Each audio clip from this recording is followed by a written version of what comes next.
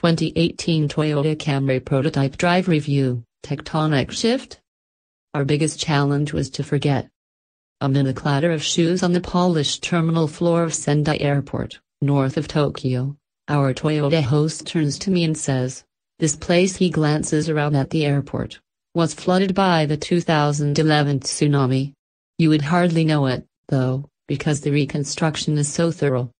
In an only in Japan moment, we encounter a small robot directing flyers to either connecting flights or baggage claim. Dutifully listening, I turn right. Locally, they call that 9.1 Richter scale rupture in the ocean floor the Great East Japan Earthquake.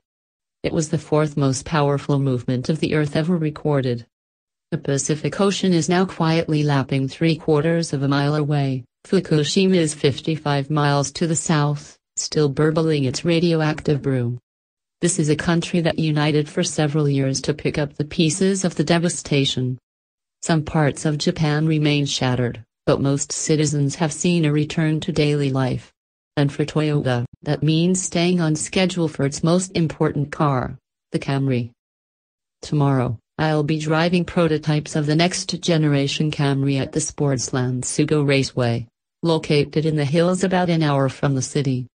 As we walk into the evening air, it's face-flinching cold. There's light rain in tomorrow's forecast. I pull my jacket's zipper up to its top tooth and lean into the wind. I was hoping for better weather to conduct an exclusive driving evaluation of the first entirely new Camry in more than a decade. This is no routine Camry update. This is the first version begun of the crucial Toyota New Global Architecture (TNGA) platform. The future of the world's largest automaker.